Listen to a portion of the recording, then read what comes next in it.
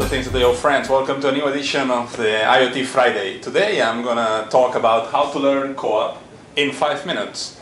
A lot of people ask me, what is the best IoT Internet of Things protocol today?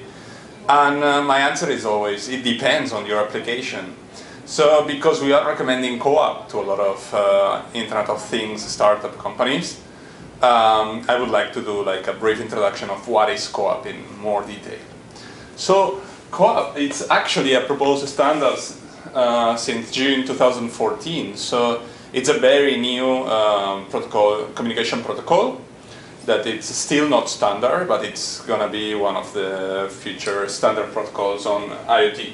So what does it mean? It means constrained application protocol. That means that it was specifically designed for constrained hardware. So there is hardware that doesn't support, for example, HTTP or TCP/IP. So the designers of this protocol, inspired by HTTP, designed this CoAP using UDP and IP. So that means that we have a one-to-one communication protocol inspired in HTTP. So it uses the get, post, put, and delete actions on the hardware and on the protocol. But that said, it's more lightweight, and it's also for devices that doesn't need or that needs a specific low energy treatment. So, for example, if you are using a battery, etc., this is more efficient, energetically speaking, than if you are using HTTP or REST APIs, etc. It implements some interesting features on the top of HTTP that are, for example, not implemented on HTTP. For example, observe and discovery features. So let's talk about observe.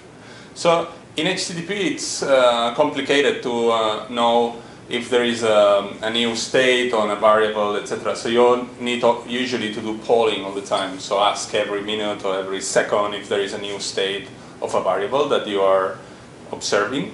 So in CoAP, that it's very focused on Internet of Things, they try to solve this problem. So they create this observe flag. So if you send a GET with an observe flag, every time the server see or the other device see that there is a change on the state of that variable, it will push a notification to the original device who actually defined the observe flag. There is also discovery. This is something that it's getting more interesting on the Internet of Things, how to discover devices that are around us. So CoAP is trying to define a protocol of how to find things that are around us. And the server can store a list of the devices that are around devices, sending the resources of those devices and the media types that they support. And finally, for quality of service of CoAP, there are two different quality of service. The confirmable message, because it's over UDP, that you don't know if the message is being received. You can get a confirmation that the message has been received. Or non-confirmable, that it's like in MQTT, fire and forget, so you don't care if the other part has received the message or not. That said, because it's over UDP and IP, there are always NAT problems. So if your thing is behind a router or a firewall, there will be always problems finding the exact IP. So it's interesting to refresh IPs or using tools to solve that NAT problems.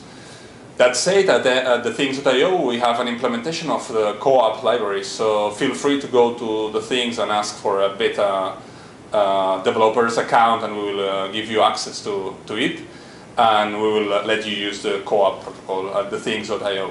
Thank you, bye-bye.